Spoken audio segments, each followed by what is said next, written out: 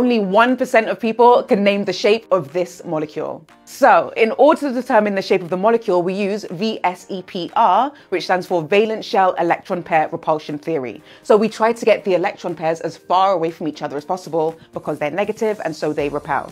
So the easy way to do this is with a counting method. We start with our central atom and think about how many electrons it has in its outer shell. Bromine is in group 7, so that's 7.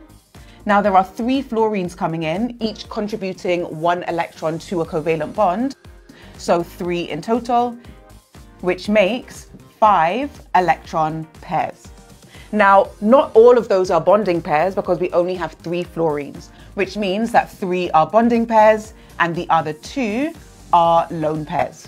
So now what's the shape? When we have 5 electron pairs in total, the shape is based off of what's called a trigonal bipyramid. So we have 1 bond going up, 1 going down, and then 3 around the middle like a triangle.